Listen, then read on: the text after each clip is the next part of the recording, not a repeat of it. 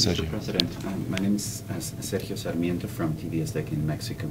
A Spanish judge has initiated an inquiry into a number of Israeli officials for crimes against humanity in a Spanish court.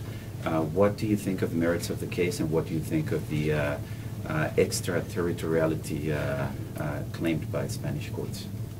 Well, number one, you cannot have a court without having a constitutional court.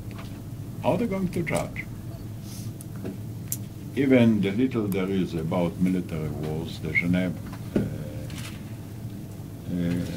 Convention doesn't exist in the case of terror. So how are they going to judge? Upon which foundations? Upon which code? And secondly, I don't know who nominated them. If one nation is going to judge another nation, many nations can appoint judges and judge them. I mean, maybe there are things that we can also want to judge other people. It's not a way of doing things.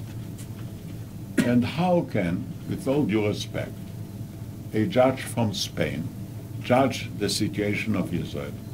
Okay, they've had some acts of terror.